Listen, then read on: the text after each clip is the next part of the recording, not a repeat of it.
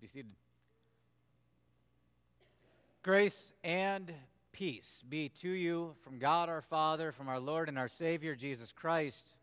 Amen.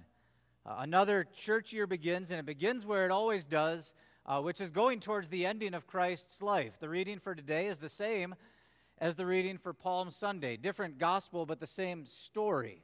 And it's Jesus going down into Jerusalem, riding a donkey, going towards Jerusalem with everybody praising his name and singing out, as we do every Sunday, Hosanna in the highest, blessed is he who comes in the name of the Lord. Every Sunday we sing that. We sing that as part of our communion liturgy. Hosanna in the highest, blessed is he who is coming in the name of the Lord. Many of us have those words memorized, so we don't even look at our hymnals. But if you did look at your hymnals, you'll see during that text of the Sanctus, there are two words that maybe people don't know because we don't use them all the time. And so they explain them. One is Sabaoth, which usually we might think means Sabbath, means that restful day, but Sabaoth is a different word, means Lord of hosts. So God, who is the Lord of hosts, the Lord of all the angels, of everything, and that's one word. The other word, though, is what's in our text today, and that is Hosanna. And we sing that Sunday after Sunday after Sunday. Hosanna in the highest. Blessed is he who comes in the name of the Lord. What does Hosanna mean?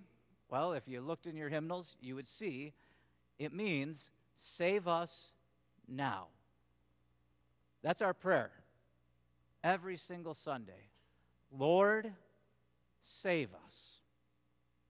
When do we need saving? Well, usually we need saving when we can't do anything of ourselves. Sadly, that's sometimes the only time we go to God in prayer is when we've exhausted all other options and we know that we can do nothing else, and so we go to God then to save us. Now, does he enjoy that? Yes. Call upon his name in every trouble. We also should pray, praise, give thanks, and talk to him more than just when we're at our end. But that is one reason we go to him. Lord, save us means we have nothing else we can do, and so God, we need you. What do you need saving from? Well, if you're here, you probably have something that's troubling you, something on your hearts and minds. That's sadly one of the reasons our sinful flesh goes to church is when things are bad, we come. That's why church attendance usually goes up during times of national trouble and goes down when everything is peaceful, because we often live our worship lives like we do our prayer lives. We go to God when we need him. And so we go to God to save us. Save us from what? Again, I'll ask you. What do you need saving from? What do you need help with? What do you pray for? If you could have one prayer answered today from coming to church, what would that prayer be? Would it be about your finances? Would it be about a relationship with somebody else? Would it be about the weather or a storm or some kind of disease? If you only had one prayer, and sadly this is the way sometimes we treat God, we'll come and we'll worship him when we need him. When we have that one thing that we cannot do anything ourselves anymore about, and so we come to God and we say, Lord, we've done everything we can, save us. Thanks be to God, he hears those prayers, and he does listen to them, and he knows that we need his help. But again, I'll ask you, if you could have one prayer answered, and only one, and that means your other prayers would not be, what would they be? What would it be? It's actually a pretty horrible question.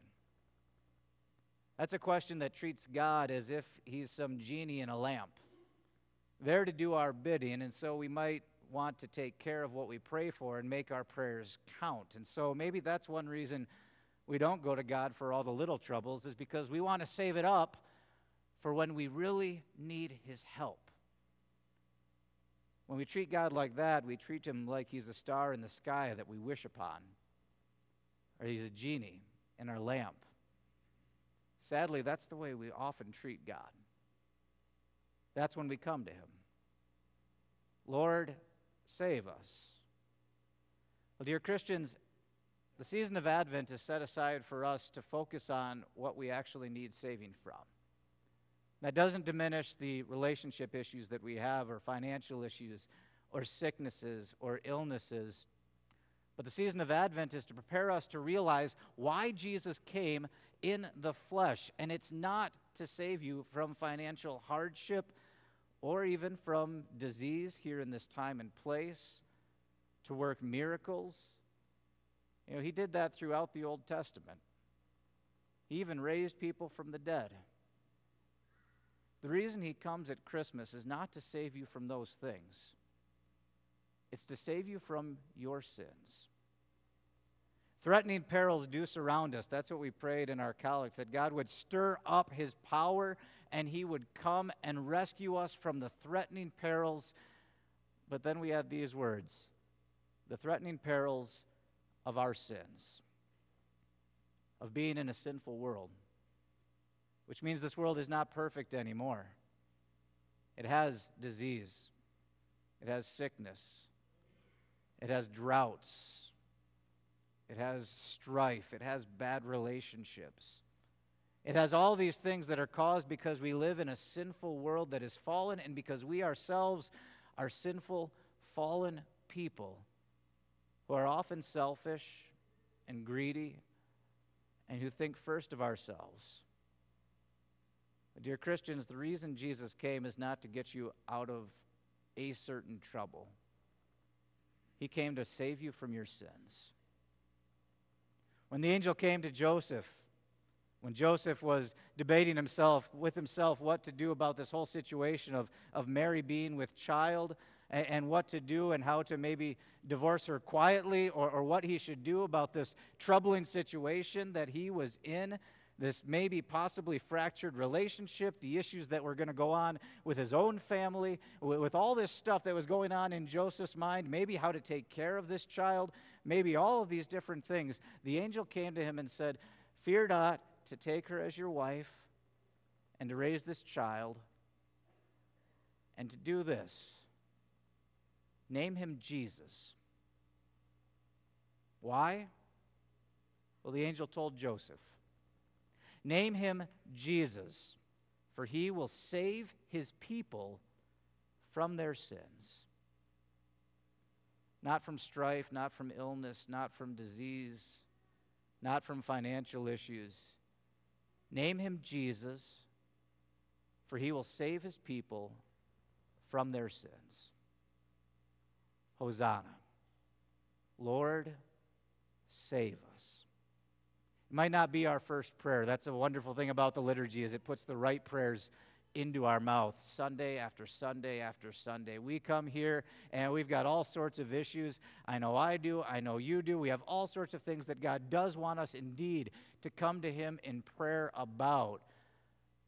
But the Sanctus puts this prayer on your lips and mine.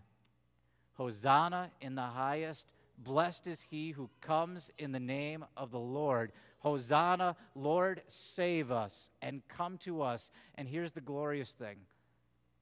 Right after praying that prayer Sunday after Sunday, he does it.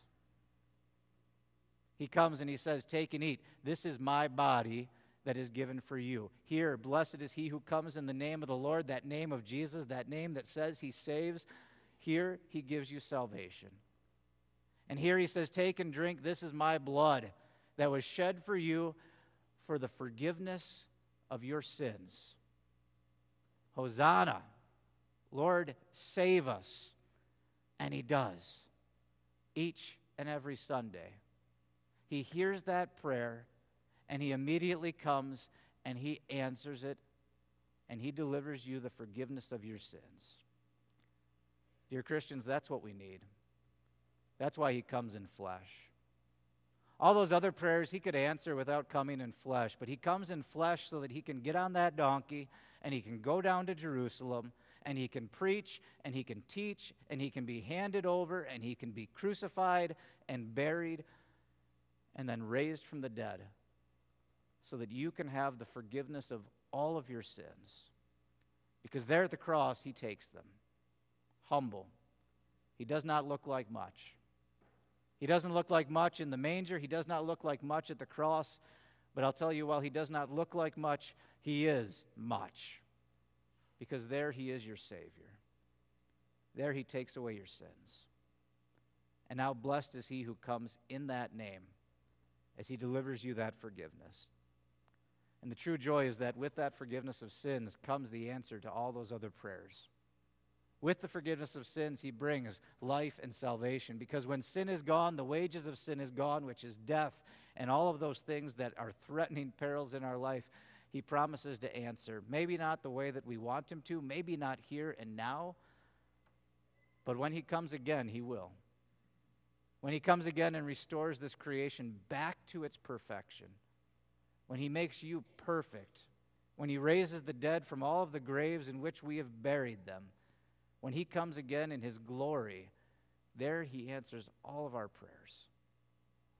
Dear Christians, let that be our focus this Advent season, that we see our Savior come to us answering that prayer, Hosanna, Lord, save us.